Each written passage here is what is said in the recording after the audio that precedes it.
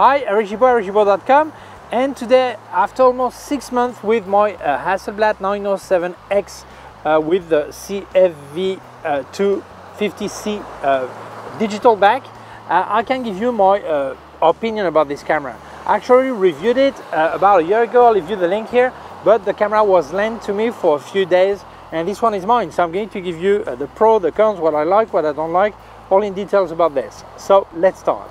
Well, first of all, I've got this camera with the grip, the optional grip, that gives a few options, things that are aside of holding it, okay? This is a medium format camera. I'm not going to give all the specs because for that I already did a review, okay? And I've got the 45mm f4, which is the smallest lens for this, and also the cheapest one. So this is the cheapest combo when you have this camera with this lens, okay?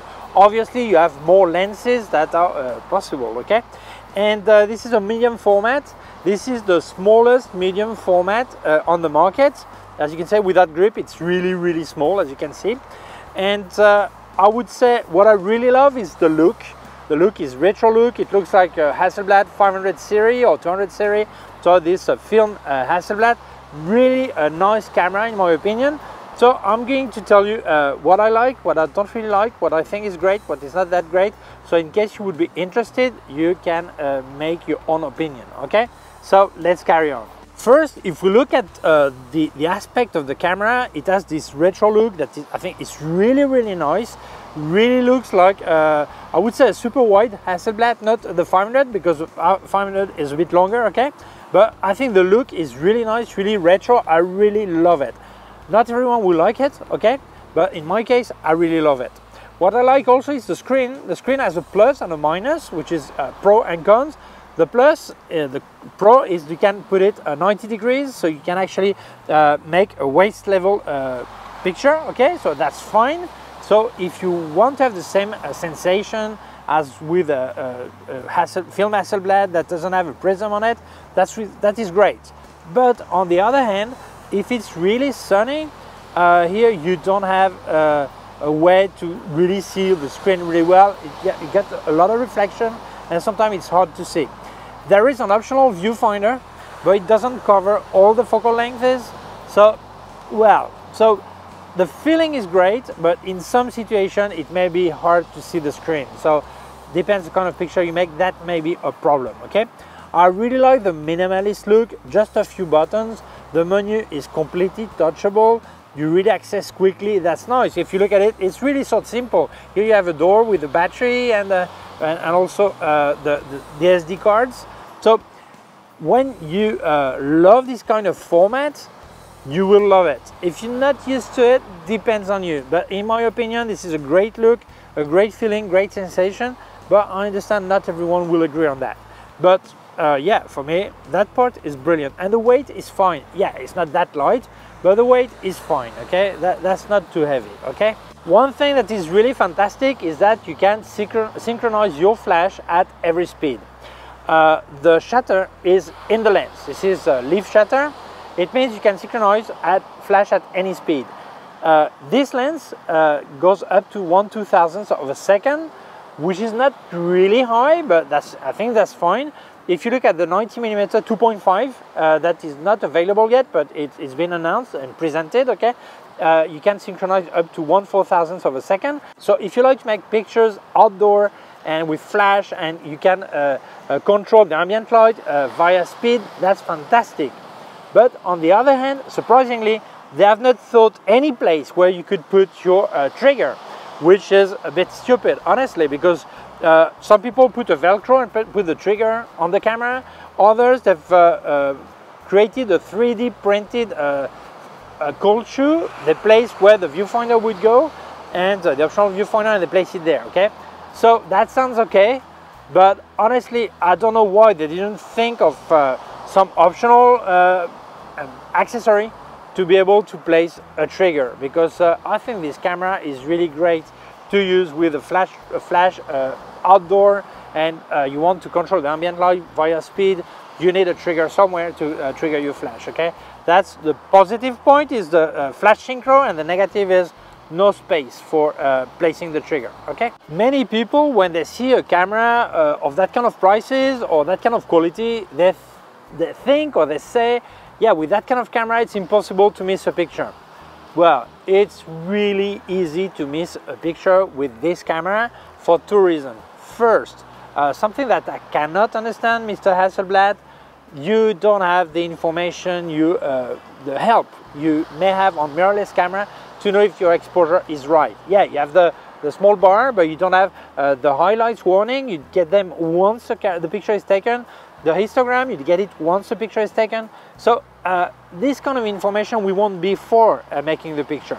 I don't know why this is this way, but it means that if you don't know how to expose properly, you don't know how to evaluate light or properly measure, then that may be a problem. You think the picture is gonna be fine, and that's not. It's true that the way you see the picture on the screen may be more brighter or less bright depending on the exposure, but that's not precise. So the truth, you get it once the picture is made. This is when you see the warning, highlights warning, histogram, all this, not beforehand. Okay, so that's a problem. So one big reason you can miss a picture, although this is an expensive camera. Second, the autofocus. The autofocus is really bad, really slow. In bright light, that's okay. This is a contrast detect autofocus, but if you have like a uniform color, like a sky, blue sky, really hard to focus. And if it's dark, really hard to focus also. This is a single autofocus, it's not continuous autofocus. So if you wanted to make, I don't even speak about action photography, but you make something like fashion photography and the person is moving a bit, that may be really difficult and easy to miss a picture. So yes, it's not because it's an expensive camera that it does the job for you. You still need to know really how to expose and really know how to focus, or manually, or to make sure how to focus properly, okay? But that's not easy. Something that sounds really stupid to me is you do have some composition help. You have the grid here in third, for example. Here I can have the focus distance. It will tell me how far it is focused. Here I can have the bubble level to know if it's horizontal, vertical, or this. And here I've got the clean screen, okay? But I cannot have all three at the same time. Why can't I have the bubble level, at the same time the grid, at the same time the focusing distance? This is absurd, this is nonsense. Why should I choose just one of them? I would like to have all this information at the same time to help me compose a frame and all this. So I think this is stupid, honestly. Okay, a negative point, well, it depends on what you do. This is not a weather sealed camera. It's a bit some drop of rain today, but that's okay, I think. Okay, so if your idea was to make picture on the seaside or really close to the sea with the wind and dust and water, all this, forget it. This is not the camera you should use. That would be a serious problem, okay? So you need to know that. Other negative point, the battery life. Battery life is ridiculous. It's really, it flies so fast. So I think you always need 2 or 3 batteries. Maybe some people need 4, okay? And the charger is not included. You can charge via the USB port that is here, okay? USB-C, okay? But if you want the optional charger, you have to pay extra for it, and it's not cheap, okay? So take this into account. Battery life, and it's not weather sealed. So I've got this grip. I think this is really useful because this camera is not stabilized. So this is really useful to be more steady. And also because here, if you want to change, you move the focusing point, you need to move it on the screen with your finger. And here you have a small joystick for that. Here you have some extra buttons that are noise, like the play button, change from autofocus to manual focus, and you have access to menu, and you can change one of the buttons as a function button here. And here you have the trigger here, and here you have a wheel for the speed, and here for the aperture. Something I do not understand, why can't you change, invert aperture with speed? On all my cameras, I like to have the aperture at the back and the speed on the front, and this one is all the way around, and there's no way to change it. I think this is stupid, okay?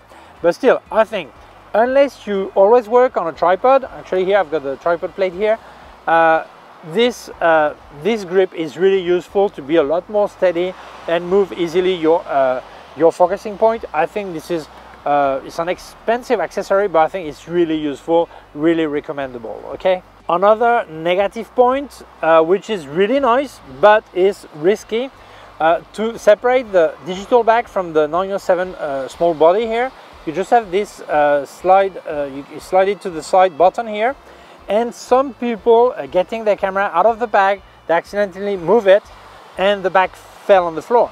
So that's a big problem. So there is no more safety than this.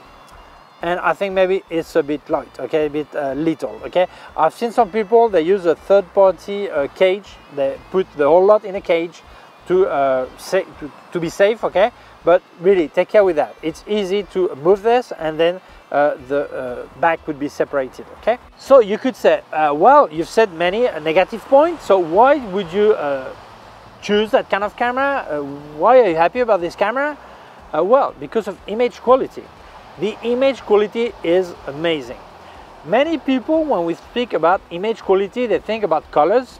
Some people will say, I like Fujifilm colors, I like Nikon colors, I like Canon colors, Sony colors, whatever, okay? With Hasselblad, you don't think this way. What I like is not colors by Hasselblad. What I like is what I see. I want the color to be as real as possible, as exact as possible. And this is where Hasselblad is the king. You don't have spatially different colors or things that are strange. Actually, you don't have Adobe RGB, you don't have sRGB, you have Hasselblad system, okay? So you really get the right colors, and then after you can always saturate if you want, desaturate if you want, push some colors more than others. You can work on it in post-production, but at least you know where you start from. And I really love this from Hasselblad, that the colors are exact, okay? Obviously, if you don't like the format of this camera, you have its sister, which is the X1D Mark II. That has the same sensor. And actually, it is exactly the same sensor as the GFX 50S, 50 and 50R by Fujifilm, except on the 50 series on GFX, you use it 14-bit and this is 16-bit. And if you want even more resolution than this, you have the X2D that is 100 megapixel with 16-bit, the same sensor as the GFX 100S by Fujifilm, also in 16-bit and also 100 megapixel. But the colors by Hasselblad are colors by Hasselblad. So I really did not believe that much in this until I tried it. And I'm so amazed by the result I get with this camera. The colors are incredible. And then it's really important that when you're going to develop your raw file, you could use Lightroom by Adobe if you want. You cannot use Capture One because Capture One is made by Phase One, which is competition of Hasselblad, and it's not compatible. But I recommend you use Focus, which is the software they have for the Hasselblad. This is really good. It takes a bit of time to learn, but that's not really complicated. You can work in layers, all this. It's really nice, areas, all this. That works fine.